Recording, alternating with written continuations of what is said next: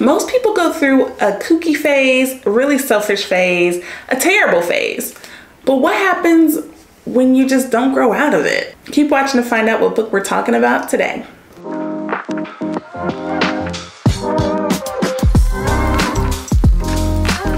Hey, I'm Denanyoh, and you're watching KYLA'S Reading Day.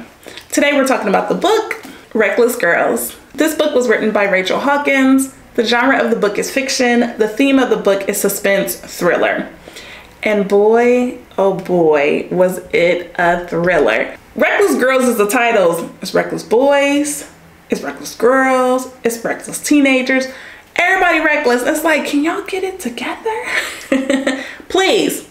Nico, Lux, Amma, Jackie, what is the problem? Can we get stuff going? Can we get things together?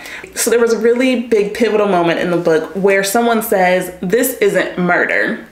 Now, that's explained in the cover, right? So I'm not giving away the entire story to mention that someone says something about murder.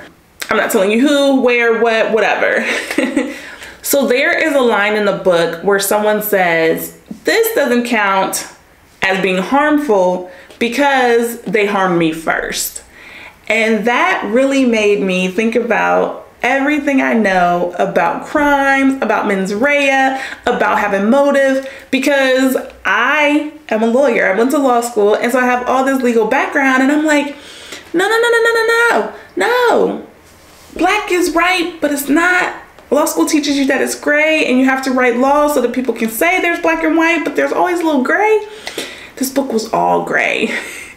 All gray, because you can pretty much rationalize anything. And these characters were like, it can't be harmful, it can't be bad. If that person never provoked me, if that person never did anything to me, if this never happened, then I would never want to do something else. Cause and effect. You pushed me, I fell down. So it's like, man, what a compelling story about what would you do when no one is watching, right? That's supposed to be the definition of integrity, the paraphrase definition of integrity.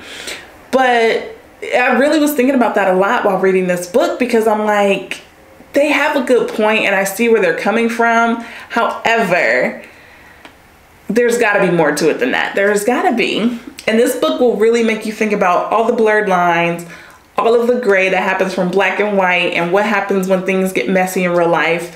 So it was definitely suspenseful, definitely thrilling because of that, okay? So this book was really important to me because it really played with your mind. It played with all the blurred lines, all the black versus white, all of the shades of gray that you find when you get people involved, when you get emotions, when you get different personalities and friendships involved. So for that, this book was really compelling and really interesting and good to read. So coming off of a sentence that this book was really great to read, would I reread it?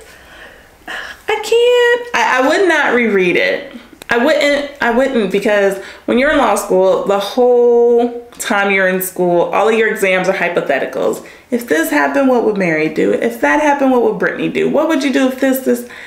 And I'm reading the book and I'm processing like that. And I'm just like, what if? I was so jumpy reading the book. So no, I would not reread it, but I really did enjoy reading it, right? And that's just my personal preference. Feel free to read the book and tell me, girl, you are crazy, I'll reread this book every day. I have plenty of books that I would reread all the time that will probably surprise you. Maybe not if you're watching a lot of other videos in this playlist.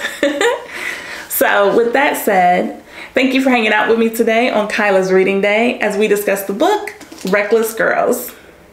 Let me know, have you read anything by Rachel Hawkins? She's written a ton of things, and she really has an interesting way of storytelling that just keeps you hooked. So get in the comments, talk to me, and let me know what's going on and how you're feeling about the book, Reckless Girls. So until next time, I will see you with another book on KYLA'S Reading Day. Bye.